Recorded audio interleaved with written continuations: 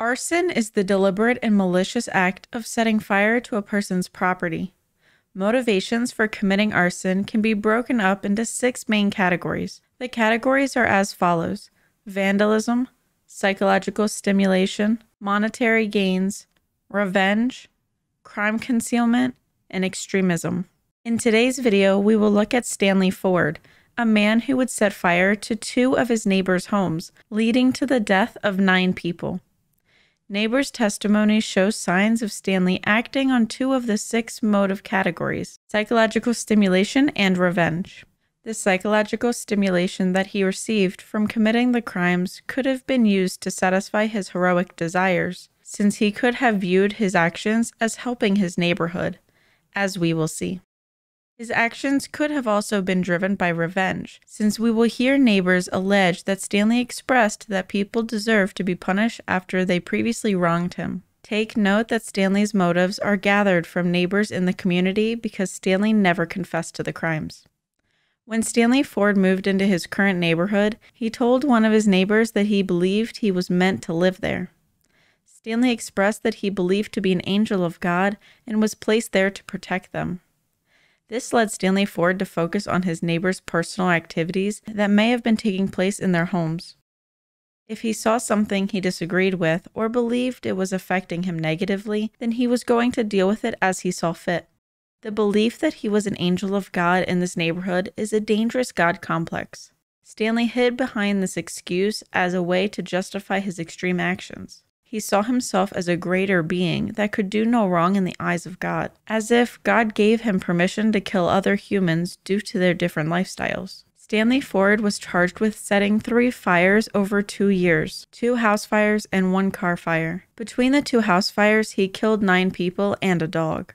The first house fire was in 2016. This resulted in the death of Lindell Lewis and his girlfriend, Gloria Jean Hart.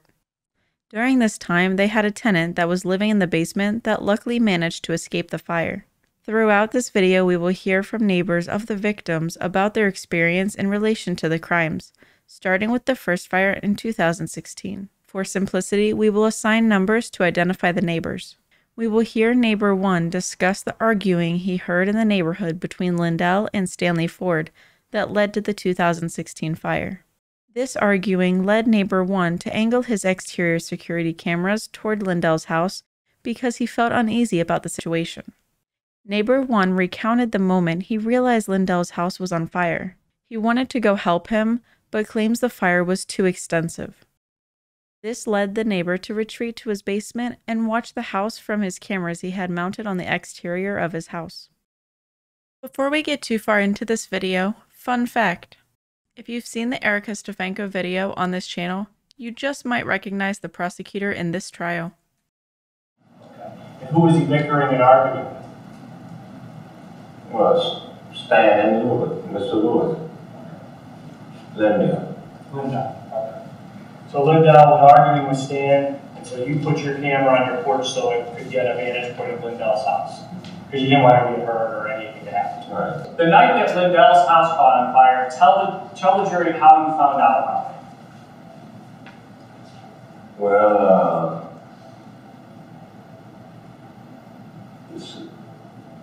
it's a flash of light, and I went outside to check.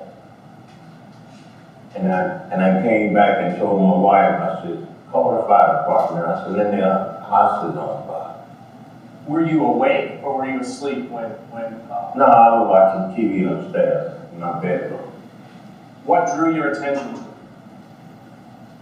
I often go there sick and I saved it, but it was too dark, too bad. Something blew up, like a gallon jug, boom.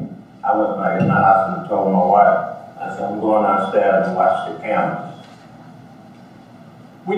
What drew your attention to the fire at first? You said it was the light, but was there anything else that drew your attention across the street?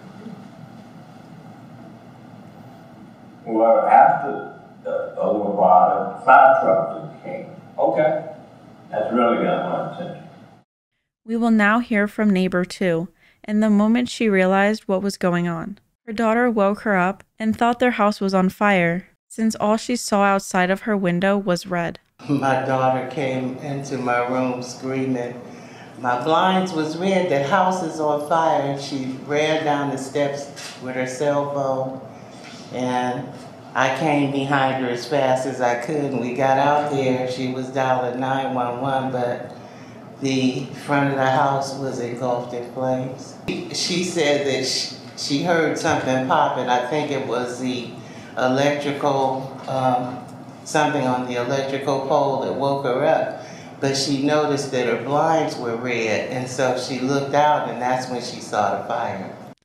Lindell's tenant claimed to have had altercations with Stanley, and that Stanley also had arguments with Gloria, Lindell's girlfriend. Stanley viewed Lindell's lifestyle as different than his own and disapproved of it. Neighbor 2 recounted her perception of what the environment was like at Lindell's house. Lindell's house was a sort of halfway house for homeless people. There have been claims of drug use, partying, and prostitution in the house. Well, he had a lot of people that's, always on the porch. Some of them I know were homeless because I had seen them begging, with the signs at the expressway exit. I seen a couple of them do that, and one of the people that I had seen over there before came to our church, and our church helped her and bought her clothes and, toiletries and stuff, and tried to help her to get straightened out. The second fire was in the beginning of 2017. This was the car fire that thankfully did not harm anyone. Devin Taylor was a son of a neighbor who we will refer to as Neighbor 3. She heard her son Devin arguing with Stanley about 2 days prior to the car being set on fire. We will hear Neighbor 3 recount the moment she realized her truck was on fire and what she saw. I woke up in the middle of the night. It was around 2 o'clock in the middle of the night. The neighbors upstairs were screaming my truck was on fire. And I come running outside and my truck was on fire. Okay, so the neighbors woke you up. Mm-hmm. Did your other family members also wake up? My kids, no, the kids didn't. Okay. And you said you woke up and you went out to the driveway and your truck was on fire? Yes. You had what type of truck? It was a Dodge Durango. Did you call 911 at that point? No, the fire department was already there. That's my Durango after it was set on fire. Okay. So it was set on fire in the back area? There was a wash rag stuck in the gas tank. When you got out there, what did you first thing you saw when you came outside? The truck was on fire. The fire department was busting out the driver's side window to be able to get the truck open. Okay. While Neighbor 3 could not be 100% sure who committed the crime, she speculated that it could have been Stanley Ford since he verbally threatened her son.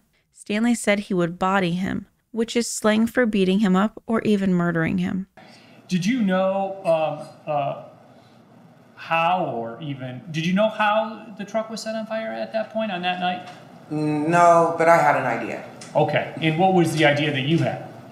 That because my son had some issues, and I knew that prior to there was another house set on fire up the street, and my son had some issues with the neighbor, and he kind of let me know that he was not playing, and so I kind of assumed that it was him. Okay, and did you have any idea that did you know for sure at that point, or did you have other potential people that may have did this to you? I didn't have any enemies. Anybody else that I would have thought would have done that. And how did you become aware of these issues?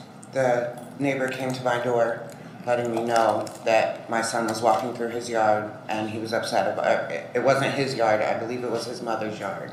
And he was upset about it, and he just wanted my son to stop doing it. Okay, he was upset about it? Mm-hmm. How do you know that neighbor was upset about it? He was yelling. Him and my son had verbal confrontations a couple times, and me and my husband actually heard him and my son arguing at one point where the neighbor, he was telling my son that he would body him. He would what? That he would body him. Okay. And you observed this argument? Yes. I contacted the police department after I had found out that Mr. Ford had been arrested. I contacted the police department and let them know that I thought that that my truck being set on fire was in relation to the house fires. The third fire was a few months later. This house fire had 7 people residing inside at the time. There were 2 parents and 5 of their children, ranging from ages 1 to 14 years old. The fires were set in trash cans in front of the house and flowed through the porch. The house was engulfed in flames and killed the whole family. The teen was found on the staircase. The mother, baby, and dog were found deceased in a room together, and the father was found lying on top of his other children trying to protect them. According to another neighbor, Stanley had confided in her about his concerns regarding one of the children in the house. Stanley allegedly said that one of the children was breaking car mirrors in the neighborhood. Neighbor 2 recounted her experience when she realized another house was on fire. This time the house was further down the street. Again, my daughter came into my room, and it was at dawn, and she was saying, "Mom," she said, "I think we have a fire on our street." And I went over to the side of my bedroom window that faces in that direction, and I saw 2 fire trucks outside, and one guy that seemed to be spraying the house down, but I did not see it engulfed in flames or anything like that. Yeah, so I said, well, I didn't see any ambulances out there or anything like that. I said, probably everybody is okay. And she went back into her room, and I tried to go back to bed, but maybe about a half hour later, my phone started ringing. People were calling to ask me if I was okay. The next day or so, neighbor 2 heard helicopters outside of her house. She acknowledged that this was not necessarily uncommon for her area, but after it persisted, she went outside to see what was happening. When she went outside, she saw Stanley Ford standing outside of her driveway. Neighbor 2 recounted what happened that day and her interaction with Stanley. It was after we found out that all the people had died in that fire, and I had gotten sick, actually. I was in my bed. I had a slight fever. I knew I did, and I just didn't feel good. But What did you notice going on outside? Well, I kept hearing helicopters roaring in the sky, which is not unusual. Usually, if you hear a helicopter, it's passing through on its way to one of the hospitals. But this day, the noise just kept going and going and going. So I got up and threw something on to go outside and see what was going on. What did you see when you went outside? Every news truck, all the local news, Channel 3, Channel 5, Channel 8, Channel 19, investigator cars, police cars, and all up and down Fulton Street had cars, and it looked like going down Hillcrest had cars, and a lot of people outside. You see police officers? Yes. At some point, did you see the defendant, Stanley Ford? Yes, I saw Stanley was standing at the end of my driveway when I came out of my house. Can you point on your map where he was standing? Okay. Who was he standing there with? A group of people. I assumed some of them may have been relatives, but I really didn't know any of them. Did he say anything to you? I said something to him. What'd you say to him? I said, "What's going on out here?" What did he say? He said something to the effect, they think I had something to do with this fire down the street. I don't know anything about those people. Okay. And did he say anything about a camera being on his house? Well, when he said that, I asked him, well, why do they think that? And he told me that they thought that because the neighbor had a camera on that saw him going into the house around 2:30 in the morning. He said, I can go in my house whenever I get ready. Something to that effect. If you have never been in a fire, you may be wondering how the 9 victims died in the fire and why they weren't able to run out of their homes. When a fire begins, especially outside of the house, There is a lot of smoke created due to all the air feeding the fire.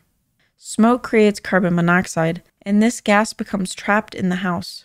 Carbon monoxide is invisible, odorless, and extremely toxic. The fire started while they were sleeping, so during this time, they were breathing in carbon monoxide. Then, as they frantically rushed around the house, they were breathing heavily, taking even more in. Carbon monoxide can make someone lose the capacity to think clearly and render them unconscious. An extremely elevated level can kill a person in as little as 5 minutes. This toxic exposure mixed with the thick smoke in the house, which limited visibility, is a recipe for disaster. After the fires, the people in the neighborhood were casually questioned. Once the investigation was underway and they knew that it was not an accidental fire, they obtained the video footage from the security cameras on the homes in the neighborhood. Knowing that Stanley owned 2 homes and seeing a person on the footage going in and out of those 2 homes that was also shown lighting the house on fire led him to be a suspect. However, he wasn't the only suspect. At one point in the investigation, there was another suspect, the ex-husband of the second house fire victim. He had spent 12 years in jail for attempting to set his ex-wife on fire, and confessed to the fire in 2017. The details of his confession did not align with the evidence, so this individual was cleared. A false confession in this case wouldn't be abnormal. This individual didn't get to carry out his attempted murder on his ex-wife, and now she was burned in a house fire. He was vicariously living through the person that committed the crime.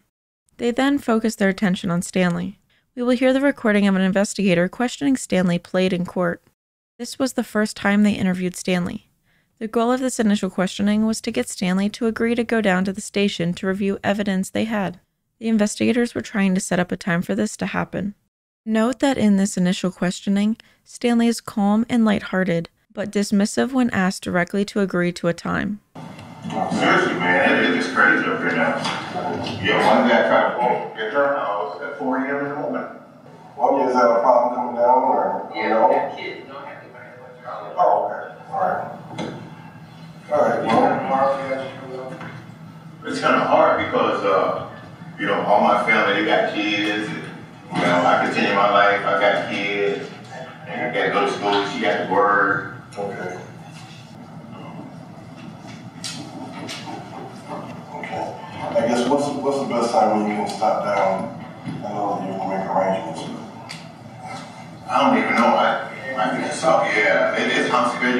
It's crazy, man. We kids, they one dance. Okay. We stay pretty busy with the kids. If you were, could you bring them with you? We only need about less than an hour.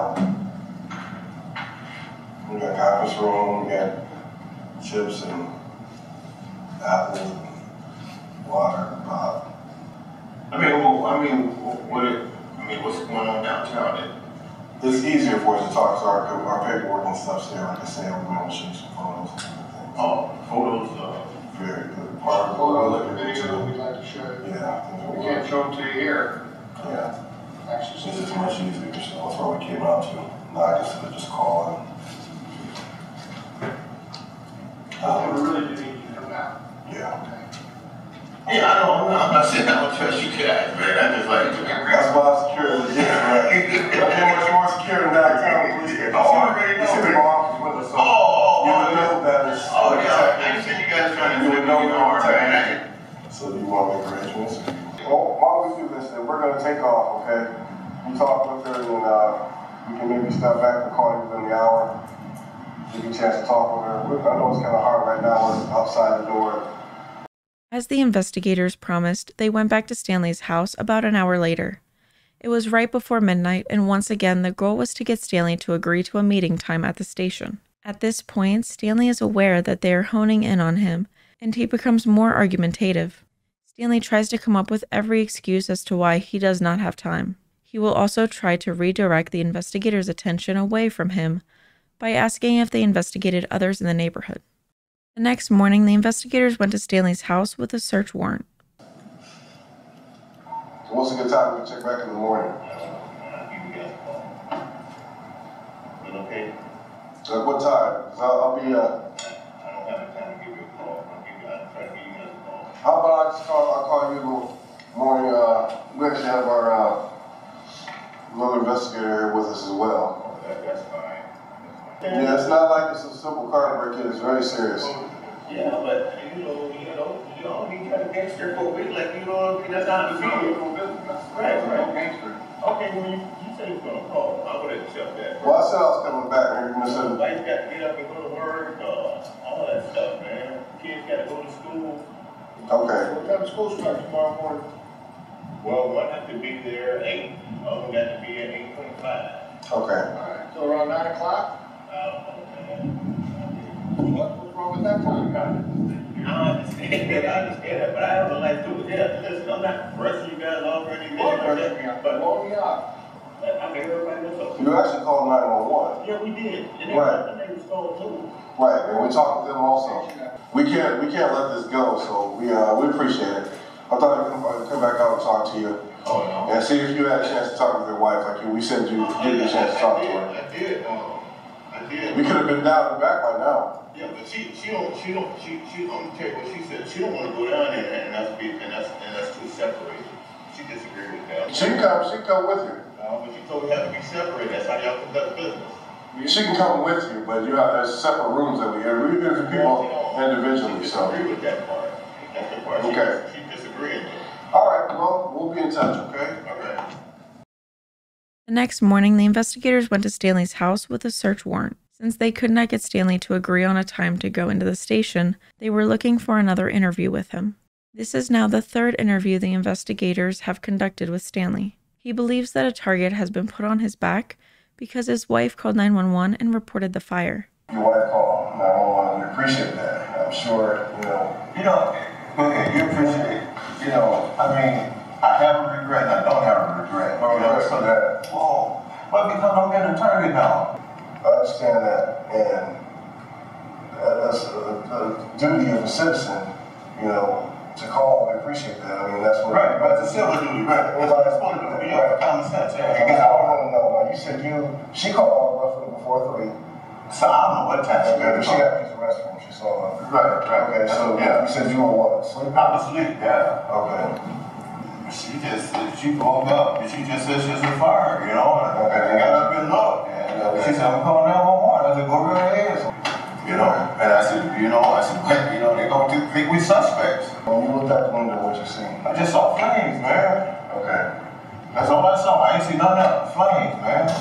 Okay. Stanley is directly asked if he knows the family that lived in the house that was set on fire. He claimed that he didn't get to know any of the neighbors and kept to himself. The investigators tried to get Stanley to admit that he watches over his neighbors and takes an interest in what they are doing at their homes. This would help paint a picture of the relationship between Stanley and his neighbors, even if it were only a one-way relationship. Officer Smith? Okay, you said you know the people at that house, and you don't know them, or No, I don't, man. you've seen them before? Oh, you walk in the neighborhood, but listen here, I'm like this here, man. I learned my lesson trying to be friendly with neighbors, man. You can't just do that, so I don't try to be friendly with neighbors no more. I'm done with that. They had the neighborhood watch, it was a better neighborhood, the kids was good, but now it can transition to renters and stuff like that. It's bad, man. Right. So, you mentioned some things last night about some bad people at the house, or? Well, to me, I thought it was bad. The stuff they was just doing immature stuff in the neighborhood. Like what? Shit, kicking people's rearview mirrors, busting them out and stuff like that. And who's doing that? Adults and kids. Adults and kids. Yeah, man. People live in that house? I told you I don't know them, but I tell you what, I keep an eye on. I know what's going on in the neighborhood. That's what I do know, yeah. Okay, the word of mouth, that's what they was doing. I never went down there and bought no weed. I ain't never did that. But I'm on dictate balloon. I don't get in people's business. Okay. I'm on my own business. And then I don't let nobody get in my business. Because what I'm doing ain't nobody's business. You understand what your business, you tell somebody that can hurt you.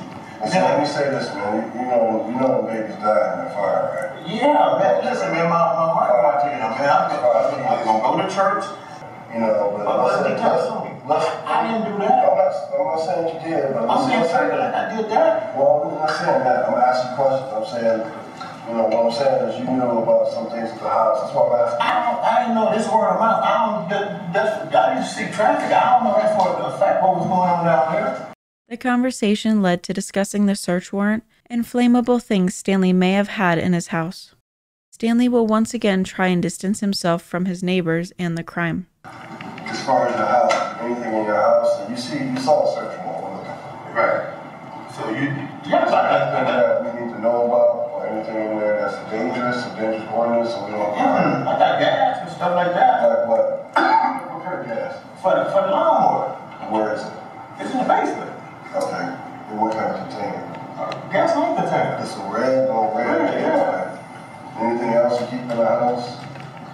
Like what? Fuels, kerosene, anything like that? I got some, with that turpentine stuff. You got lighter fluid, anything like that? I got no lighter fluid. No lighter fluid? No. What's that saying? We got a cookout. You got a grill? I got a grill. Where is it kept? It's in my mom's garage. Help me out with something. I mean, we know it's just trash, but exactly. I tell you that all the time, man. You think something like that, if somebody did that, should happen to that person. Oh, man. If that's the case. Whoever did it, they need to be punished. Okay, but what's happened to them? I don't know. I don't know what kind of laws there should be applied to that. I don't know the law. I got you. But I didn't do it. Okay. So if you're looking at me like I didn't do it. Lastly, the investigators will directly confront Stanley about the footage they found on the cameras. Stanley denied leaving the house during the time in question.